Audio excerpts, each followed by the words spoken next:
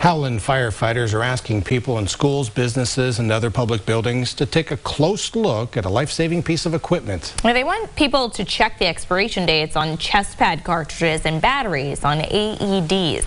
Trumbull County reporter Nadine Grimley tells us why this is so important. In the case of a cardiac event, AEDs or automated external defibrillators can help save someone's life.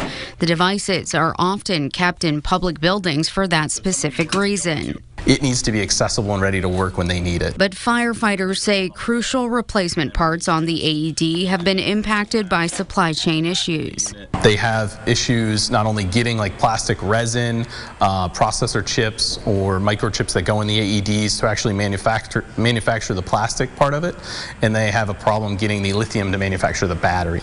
AED pads and batteries expire after a few years. Lieutenant Raymond Pace is asking people to check their AEDs because right now, depending on the manufacturer, it could take anywhere from 4 to 6 months to receive a replacement part.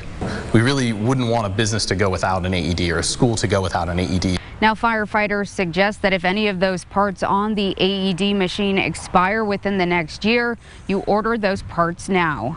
Just to be safe, that should allow supply chains to get it to you. That should also help with manufacturer shortfalls because of back orders, or they're unable to get the product to manufacture the product that's coming to you. Begin. In Howland, Nadine Grimley, WKBN 27 First News.